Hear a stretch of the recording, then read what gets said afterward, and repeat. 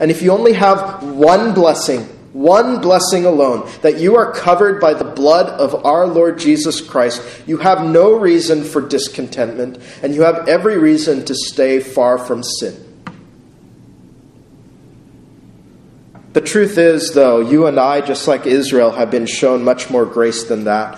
And all I will say on that point is, don't take his love and grace and kindness for granted. But they knew not that I healed them. But God commendeth, that is, demonstrates his own love toward us, in that while we were yet sinners, Christ died for us. Romans 5:8.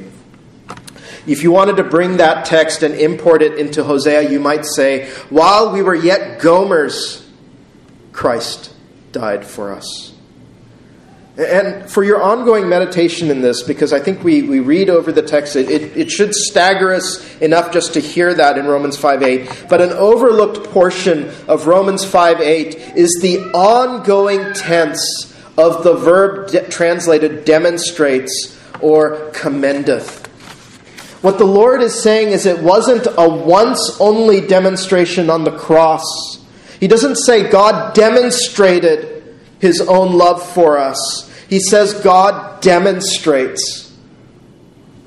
Even today then, friend, the cross is the demonstration that you need minute by minute, hour by hour, the love of God. When you meditate on the cross, and we did that in Galatians 6 a bit, when you meditate on the cross, well, first meditate on it often, but you must never forget what it signifies. It signifies forgiveness, it portends mercy, and it displays the love of God. You forget it, I forget it, and so Romans 5:8 says, this is an ongoing demonstration to you, believer, of the love of God. It did not end on the minute that Christ died on that cross, but it continues into eternity. No, we need God to be who he is, the one who says, because I, the Lord, do not change. You are not consumed, you sons of Jacob. Because his love and commitment to us does not change, we are not consumed. It's not my faithfulness, but it is his commitment and his faithfulness. And how we need him to be like that.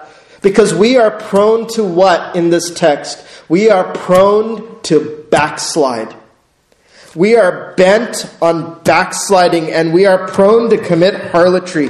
What would your life be like, friend, if you feared each day would be your last because you provoked God in your sin, and you feared he might fly off the handle?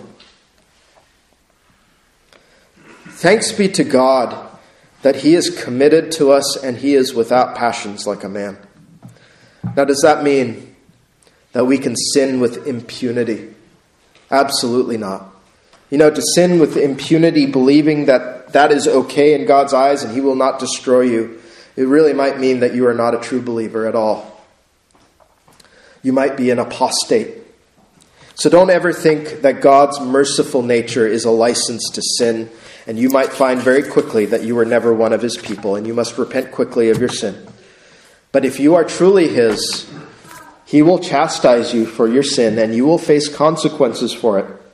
He does not condemn the elect, but he does chastise them. Look at verses 5 and 6.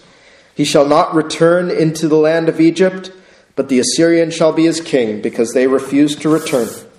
And the sword shall abide on his cities, and shall consume his branches and devour them because of their own counsels.